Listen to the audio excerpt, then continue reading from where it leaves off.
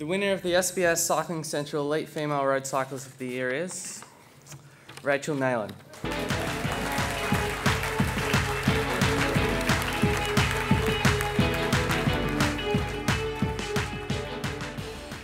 I have never ever been so proud to ride my bike, to inspire young women across Australia, to stand in front of you this evening and to celebrate being at the forefront of a truly magnificent, magical sport. Rachel, tell us how you got into cycling and into racing. Well, I got into cycling through the National Talent Identification Program, actually. It was 2007 and I was travelling as an Australian physiotherapist for the Australian rowing team. You know, I was wearing green and gold, but it was actually a bit of a strange feeling because I wasn't wearing green and gold like I always envisaged as an athlete. So when I got home from this trip, I started to research women's cycling opportunities in Australia, and after some conversations with some AIS staff and sports scientists, then I decided to apply for the SASI Talent Identification Program, and then moved to Adelaide in a month later and started training on the bike. So it all happened really fast, but it was an informed decision. Well, so now you're a fully fledged cyclist. What's your favourite thing about racing? Bike racing is so complex. You know, it involves physical, it involves mental, it involves emotional facets of performance, and there's never ever one thing that's consistent. Once you feel like you achieve proficiency at one facet, then it's time to start working on another thing. So I love how there are so many different elements involved and so many different challenges. I think that's one of the most special things about bike racing.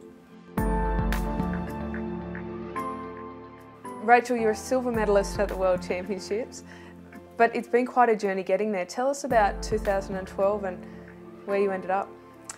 2012 has been quite a whirlwind. It started off well with my podium at Nationals in January. Rachel Neylan!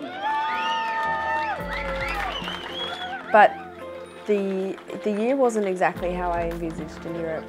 A little bit of an under-resourced team and lack of exposure to racing, needing to find my own race bike in July. So, a few little hitches along the way, but once I got selected into the team for Worlds, it was such an amazing feeling, and really, really so honoured to represent Australia for the first time. And then, doing the race, I was, got into the breakaway and I was doing my job, and I was really proud and really happy. And then, with 2 laps to go, the responsibility fell on my shoulders, and I thought, wow, okay. I had to sort of start thinking about a medal.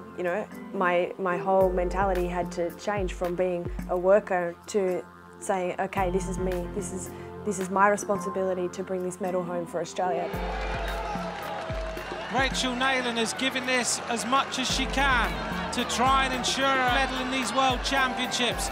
It was just all on. So I knew that I had to do something big. I can't explain what sort of a feeling it was going up the cowboy the final time. It was just an incredible feeling. Rachel Neylan is going with it. Marianne Vos is the champion. Second place, the ride of the day, Rachel Neylan of Australia. And crossing the line, it was the best feeling of my life. So proud. And in the presentation, we saw you with your hands on your face, just utter disbelief. What was going through your head?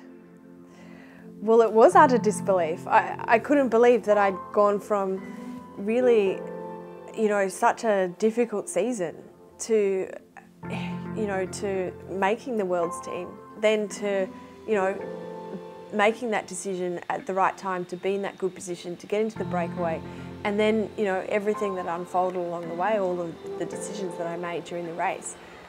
I was just thinking about the whole thing when I was standing there on the podium, and I couldn't believe that I'd done it, that it had all come together, And I guess there's been a few people who have questioned along the way, I'm new to cycling, have I been picking it up well enough, and with my race tactical ability, and I was just so proud to have have achieved that, and to show everyone that I am capable. The proudest thing was just watching the Australian flag come up and standing there in green and gold. It's a dream come true.